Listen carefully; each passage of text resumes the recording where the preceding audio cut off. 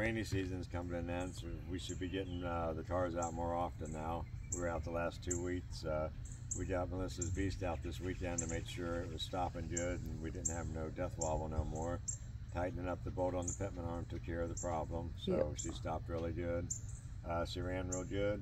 First run out on horsepower, we ran 699. And I think it was 98 miles an hour, almost 99. And the next time up, we sprayed 200 shot of nitrous to it, and we came out on the foot pedal, and it ran 650. And we got to run a Tesla.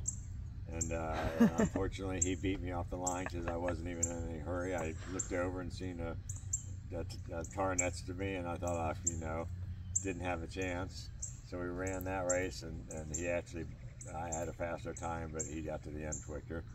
So then our third race, we got up, and I guess he wanted to race me again, so he pulled alongside me, and he had something, he wasn't going to get this race, as I came out on the tranny brake and stalled it up to about 3,500, 4,000, and it left really nice and hard, and we dropped a couple tenths off it. I ran a 637 at 110, and I didn't even see him, you know, so we dusted the Tesla. So it was a good night at the racetrack. We enjoyed it.